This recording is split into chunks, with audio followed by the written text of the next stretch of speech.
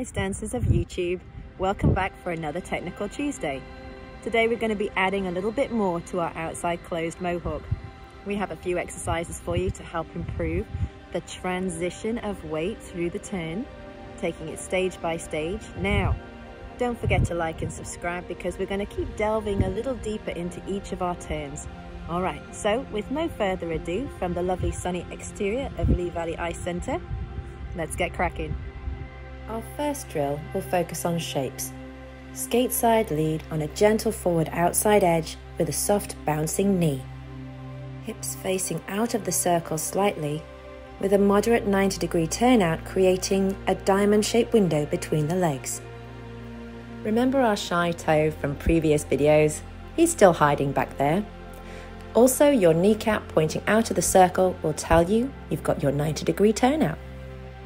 You'll know you've mastered these shapes when you can hold them steady as you gently rise and fall on the skating knee.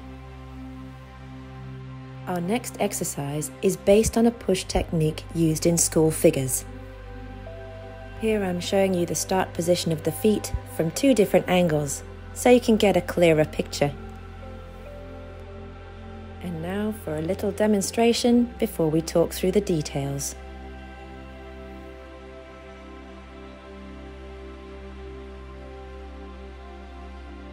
So let's set up. We're aiming for a 90-degree angle at the feet, a generous bend in the knees, with the shoulders agreeing with your skating foot. Maintaining this alignment is so important, we should test it out with a couple of bends first. And notice as we glide away, that shape is maintained. The push is achieved by pressing into the outside edge and extending away the knee and ankle. Remember in our first video, we talked about the idea of a broom sweeping the dust along the floor. In our third drill, we're going to learn to maintain 90 degrees at the feet as we twist.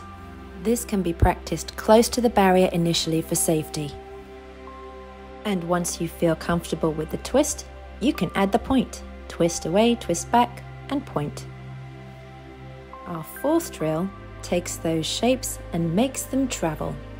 We start by stepping onto the left in a straight line, shy toe, twist and release the free foot. Your shoulder line should agree with your direction of travel. To increase the challenge, we'll try that on a slight curve. And to achieve that, we'll need a gentle lean into the circle. Stepping forwards, slight curve, twist, release. And now we're going to join it all up. Skate side lead, chewy bendy knees, shy toe, twist and release. Don't forget to practice both sides because we want to develop our control and turnout equally. And here in super slow motion for all the details, we've got our 90-degree angle, shy toe hiding, knee action, down and up, seeing that diamond shape, window between the knees, shoulders agreeing with our skating direction. We're going to prepare as we bend to twist and introduce the new foot to the floor, sweeping away the original foot and checking into alignment for the finish.